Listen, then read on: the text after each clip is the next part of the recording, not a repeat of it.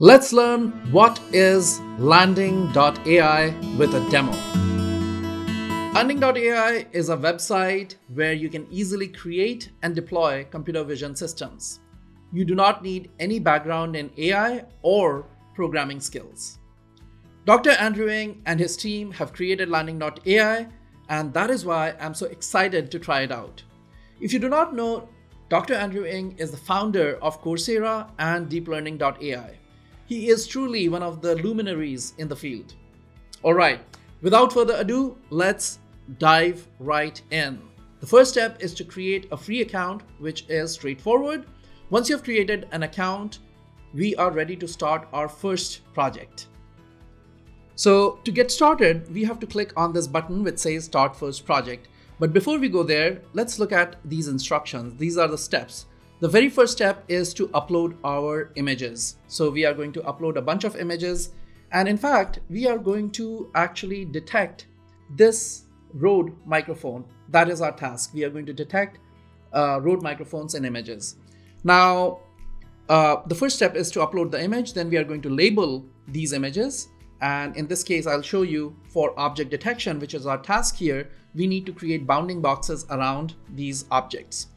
The third thing is to train, and finally we deploy and predict what the model has learned.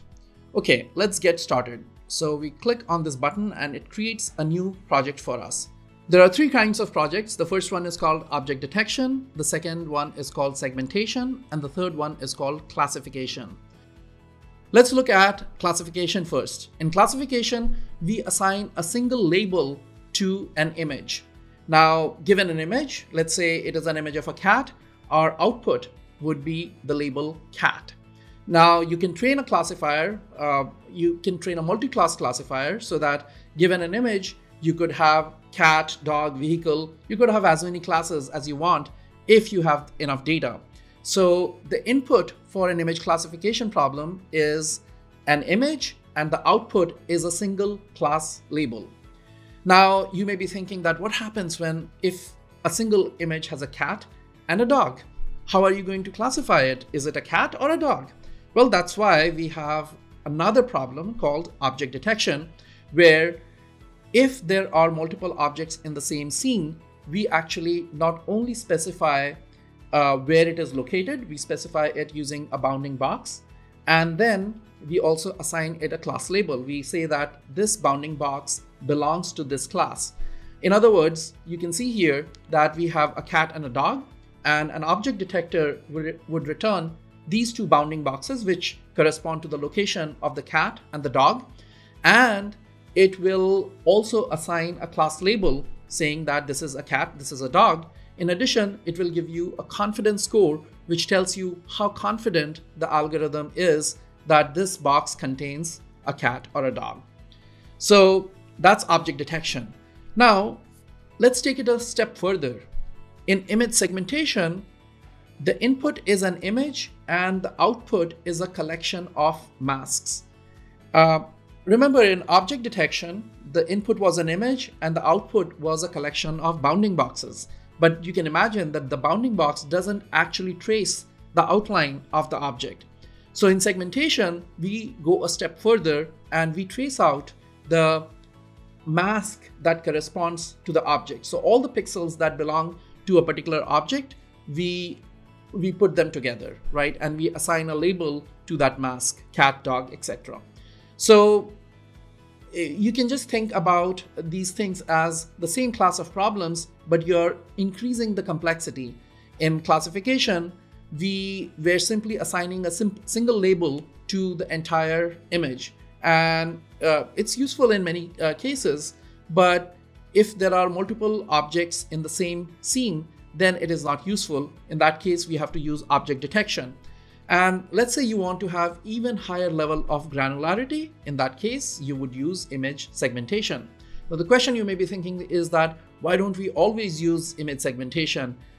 The answer is because it is computationally more expensive, and you also have to spend a lot of time labeling your data, because when you train a segmentation model, you have to provide these masks, which are very tedious to create.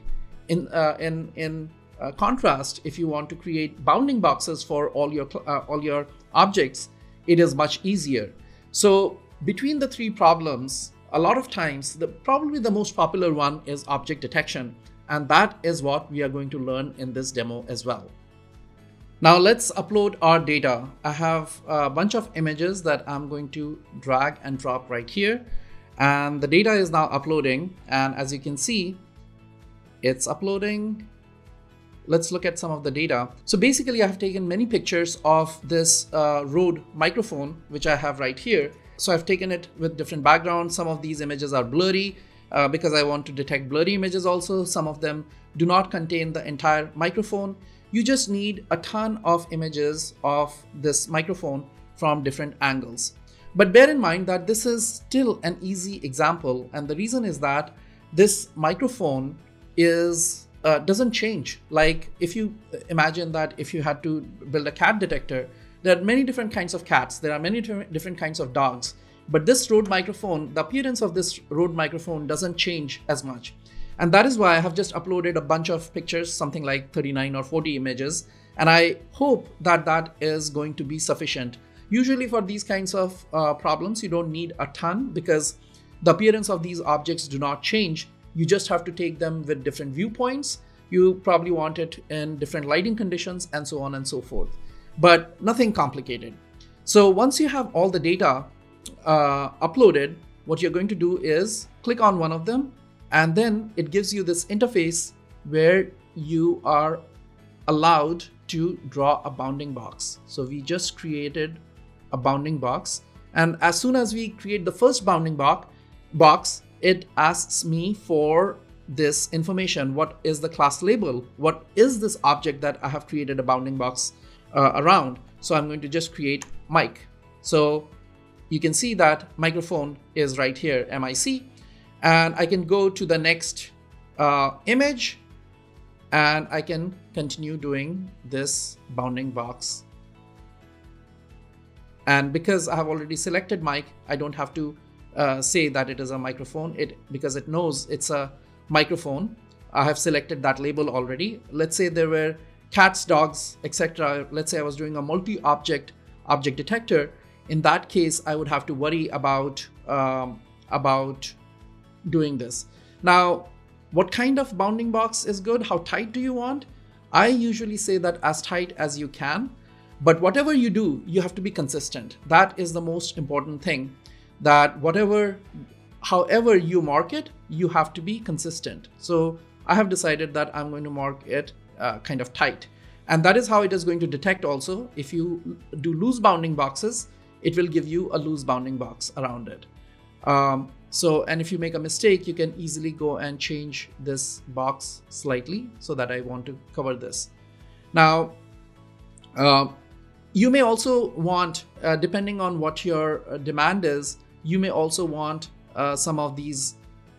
Sometimes you may want the microphone to be occluded by your own hand. Here also, we are only seeing part of the microphone, and I still want to detect it. So I have included this in the data set. So now let's go a little tighter here, and we can keep doing this.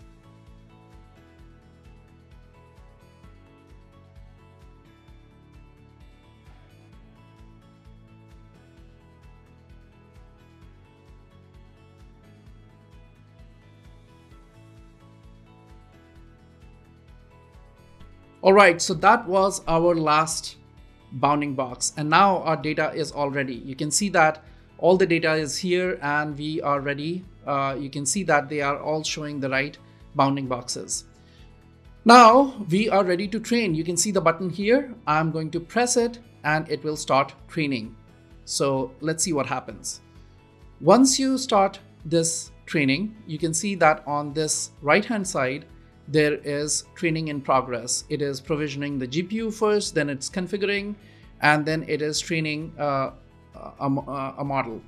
Now, in a little bit, you will start seeing a graph here, a curve here, which is called the learning curve.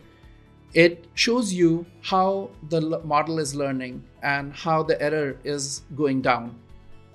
We will see that if your data is correctly labeled and if there is sufficient data, this thing should start dropping down.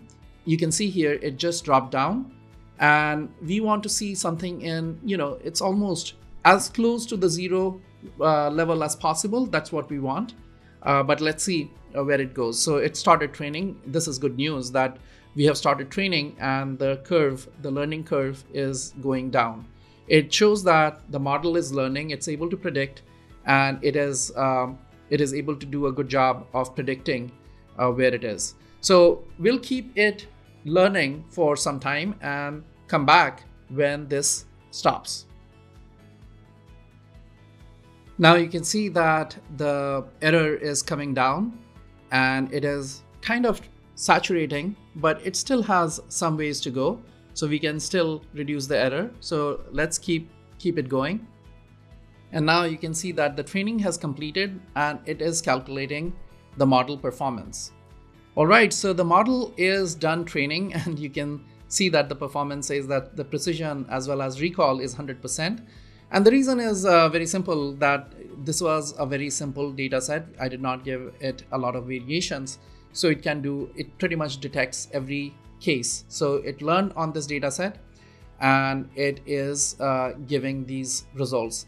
And I'm not 100% sure how exactly they are splitting the data, how they are augmenting the data, but let's just assume that these numbers are on a held out test set. So it might be splitting the data, the 39 images that we give them, it might be splitting it into test and training set, and it's reporting the performance on the test set, not on the data it was trained on. But I don't know exactly how this is being done, because these are very small number of images, and there are a few different strategies where people employ for doing this. So let's do some prediction. Let's see how well it does. And I'm going to use the webcam. Okay, I have this webcam here. Let's see. Let's just remove my face and I'll take a picture. And let's see if it actually detects the camera. And I've given it an easy example, really. So you can see that it detected the road camera. So yeah, it's fine. We can also try again with slightly different. Let me make it harder for it. So you can see that this view is much harder than the previous view. The other view, there were several examples. Let's see if it detects. It did detect that view also. And let's try one more view where the road is not visible. And I don't know whether I have this kind of view in the training set or not. So it detects, see, the bounding box is not great. And the reason is that I had not given it any example of the background was very limited. So in this case, what you would do is you would actually take the picture under different backgrounds. So here, clearly it did not do a good job, right? Because the number of images were so small, usually you would take several hundreds of images with different backgrounds. And if you actually expect that this Rode microphone would be near a person, you should have in the background people and other things also, right? So it did a reasonable job in other cases here, but you can see that it did not do a good job here. It detected the microphone, but the bounding box is too broad. It doesn't recognize that this face is not of the person. And this has nothing to do with the model, actually. It has everything to do with the data. These kinds of problems are always fixed by fixing the data, not changing the model. So Landing.AI is not at fault here. It is how the data was collected. And frankly, 39 images are, it's a tiny data set.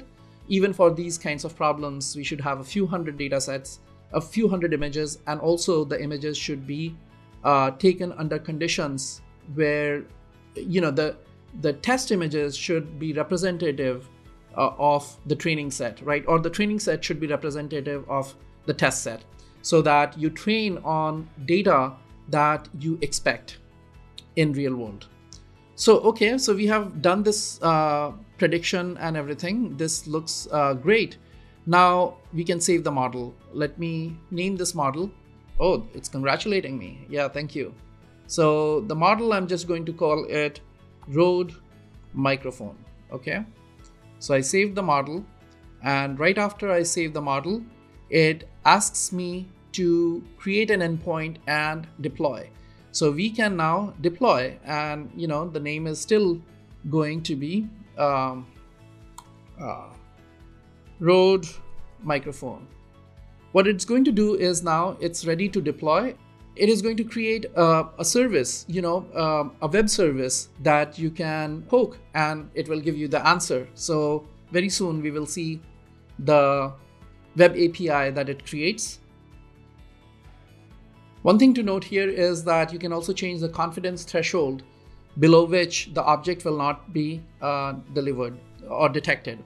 You can see here they have given you a curl command. You can use this curl command on your terminal, and that's the API that is automatically created for you. So if you want to deploy this, you simply use this curl command, and that's it. Everything has been done for you. It's deployed on the cloud for you. We went through training, we evaluated how the performance is, and finally it is deployed on the cloud and just took a few minutes. So I think it's a great service, and you have to keep an eye on what kind of data you use for training to get the best results. But something that you can do so quickly, this is amazing. You can impress your boss and people in your office very easily by doing these simple steps. And the model performance can always be improved by changing the data set, and that's how you should go about this. Landing.AI also has some tutorials, I think, about data-centric model development, where the idea is that the model that they have chosen, or usually we come across, they're usually pretty good. It is usually the problem of the data that needs to be fixed. So in this case, if you're seeing problems, you're not able to get good results, it's go back and check your data, add more data if necessary. And we'll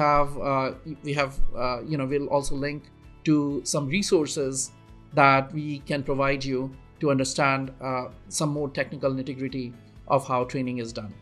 That's all we wanted to cover in this video about Landing.AI. It is an easy-to-use platform for model creation and deployment on the cloud. Currently, 3 kinds of models are supported, and we hope in the future other models like key point detection will also be supported. It would be great to have support for edge devices as well. If you enjoyed this video, please hit the like button and subscribe to our channel.